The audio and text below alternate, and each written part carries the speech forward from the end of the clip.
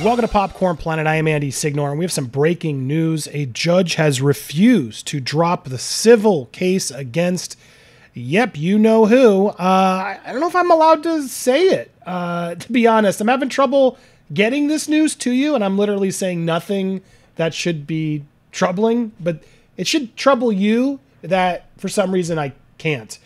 Regardless, I'm going to try my best to speak through this. So, guys, yes, the judge has ruled in Virginia's favor, and Andrew will not be able to get away with it. Do you think he's sweating now? Because I do. I definitely think he's sweating. Here's what happened. So, I want to break down what happened, but I also want to warn you guys because there's something at the end of this that is troubling. And I did speak to Christopher Melcher, our attorney on hand, who gave me some feedback, and it's troubling because even though he's now forced to do this case, the civil case that's happening out of the United States, there's concern that he might just not do anything and say, okay, well, whatever, I'm not going to do it. So hold on that. We're going to get there in a second. Let's go through what happened and how this happened. So as you guys know, this is a case that's been out for a while, and they were supposed to bring back whether it was going to get thrown out due to Jeffy's settlement that happened with Virginia. Now, both lawyers for Virginia and Andrew were there sort of trying to get this sorted out, but the judge sort of was on top of the documents better than the lawyers were.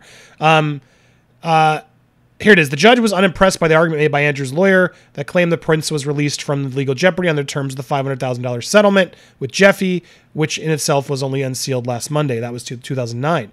The agreement that Virginia agreed to forever discharge any other persons or entity could have been who could have been included as a potential defendant from future legal action, Andrew's lawyer argued, was ambiguously included in the category of other potential defendants. He was trying to say, well, yeah, my client is clearly mentioned.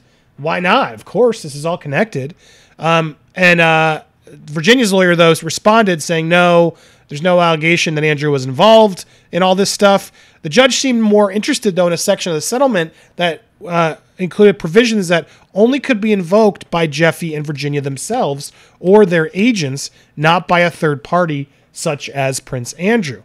And as Daily Beast noted in a report of the hearing, judge's approach seemed to catch both sides by surprise, momentarily flummoxing the usually unflappable Boyce, who later apologized for his slowness understanding what the judge was driving at. So even if Virginia's own lawyer was just like,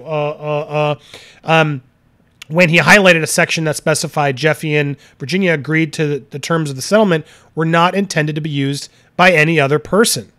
Clearly stunned, Bretler, again Andrew's lawyer, retorted, wouldn't make sense for them to include language releasing other potential defendants if those other potential defendants didn't have a right to use that contract as an affirmative defense. However, the judge was like, check out paragraph 4, which says this all has to be secret.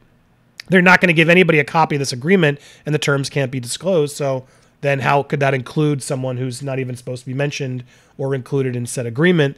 Therefore, case dismissed. I mean, actually, your argument dismissed, case continues. So now we'll proceed into discovery, depositions with a full trial, likely to happen later this year. Now, again, going back to which was troubling to me, as the Daily Beast mentions here, Andrew may now conclude he has little left to lose by simply not participating any further in the trial and allowing the court to register a default judgment against him, the terms of which would likely be very hard to enforce. Now, that's just really shocking to read. What does that mean? So I asked Christopher Melcher, I texted him to get his insight as a lawyer. And again, we're not British lawyers, but it's here in the U.S. this should matter. And I asked him, like, does this mean he could just refuse the hearings and just pay whatever they deem at the end and then just not pay it? And he said, yes. He can simply not pay any judgment and see if the plaintiff can enforce, if they can enforce, a U.S. judgment wherever his assets are held. He would have to convince the UK court to recognize the foreign judgment. If so, his assets may be held in trusts or entities that make it hard to collect against. So long story short, can he sort of try to squeeze his way out of this? Yes, which is awful, terrifying. Now, there is another woman, another person has come forward and sort of acknowledging that the charge at hand did happen. Again, I got to be careful how I phrase all this to you. But now the name has come forward. She stepped forward to sort of acknowledge what Virginia said is true. There's more to that story. You have to be careful. We'll probably talk about it today in the live feed, so join us there.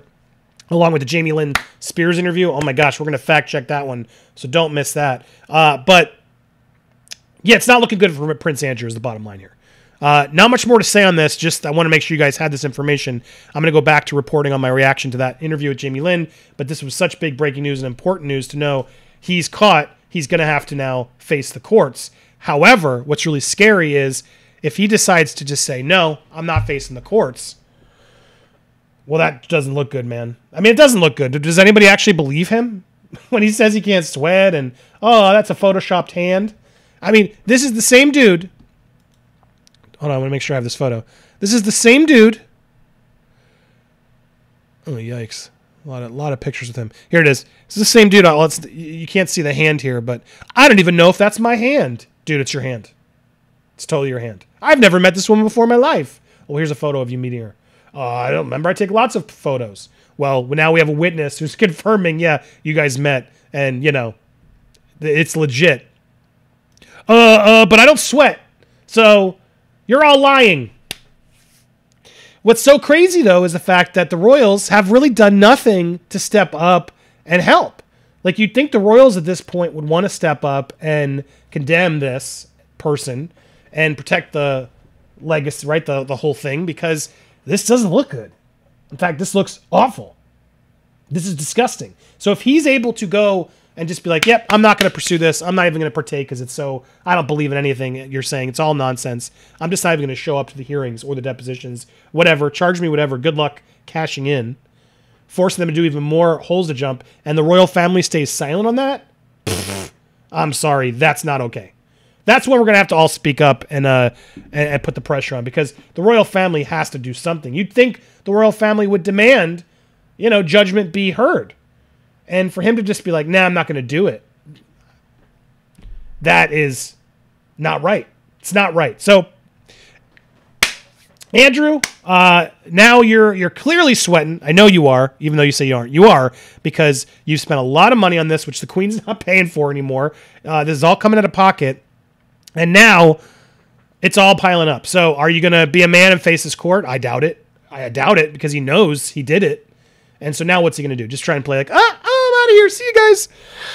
I want to hear your thoughts down below. If you haven't already, make sure you hit that subscribe button, hit the bell for all alerts, smash that like button, and leave a comment down below. Make sure you join us today for our live show. It's going to be epic. I'm going to do a video reaction about Jamie Lynn Spears, but I'm also going to do a live roundtable Britney conversation today at 1 p.m. Eastern Standard Time, when we're always live around 1 p.m. every weekday here on Popcorn Planet.